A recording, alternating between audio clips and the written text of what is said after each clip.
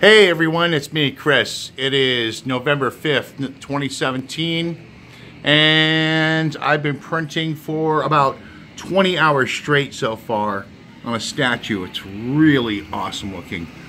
Printer's running really strong. Got some upgrades going on. I had to put some lock washers up underneath the, between the Y carriage right here and the thumb wheel. Give it more tension, locks it down nice and good, and installed a 60mm cooling fan in the back here. It's blowing nicely from way over here. 12 volt. It's connected directly to the power supply with wires snaking up and under.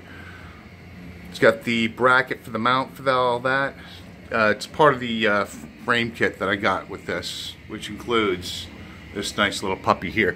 So yeah, I'm excited.